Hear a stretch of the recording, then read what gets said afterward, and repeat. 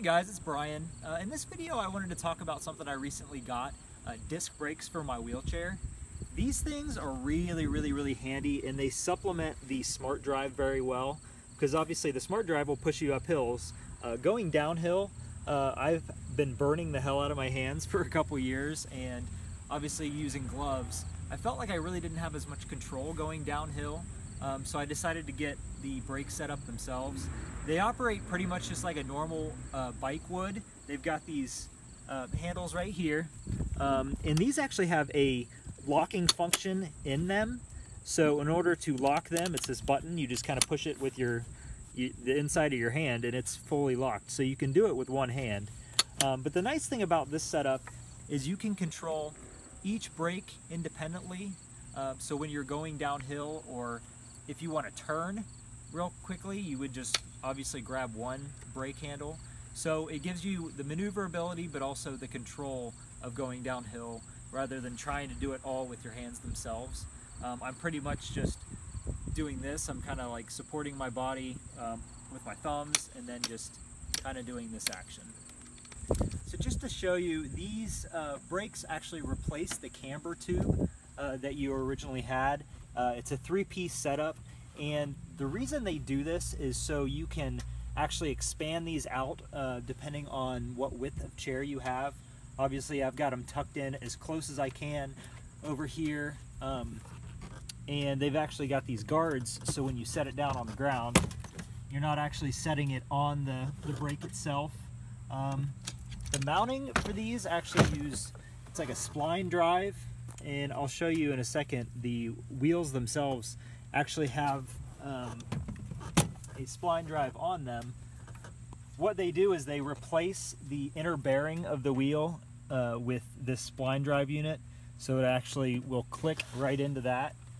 So I'll show you that real quick. It really doesn't change much as far as putting the chair together. It just pretty much pops in just like a normal wheel and axle would. One thing I do want to kind of mention is this adds probably maybe 1 or 2 pounds to the weight of the chair. It is a little bit, but honestly, for the benefit of having wheelchair brakes, I think it's totally worth it. It's been a really big thing for me, and it also does add about 1 inch of width to the chair. So that's something to think about. I used spacers before, so this really didn't make it much wider than it was before. I actually had to make it wider anyway because the wheels were constantly rubbing on my jeans. So this is a good setup for me. So when the brakes are actually locked, there is a little bit of play back and forth, which I thought was going to be a big issue, but honestly it does not make any difference with transfers. The chair does stay in place. That little bit of wiggle room isn't a really big deal. These brakes actually were covered by insurance. They were about $1,000 if you didn't have insurance, but I was able to get a letter of necessity from a physical therapist, and it wasn't an issue. I didn't have to pay out of pocket, which was great. Right now I just wanted to give you a quick demonstration of how they work, and we'll go from there. These ADI brakes supplement the Smart Drive unit extremely well. I can use them to turn right, I can turn left, pretty much just steer the chair as if it was a power chair. I also use these without the drive unit if I'm just in the office turning corners. These brakes make it really easy to keep the chair going straight when you're in an off-camber situation, maybe a sloping sidewalk or something similar. All you really have to do is apply pressure to one of the brakes. So on this side, you're going to see that I'm only holding on to the left side brake, and that is what's allowing me to keep the chair going in a straight line. Going downhill is self-explanatory. I'm just going to apply equal pressure to both sides, keeping the chair going as straight as possible.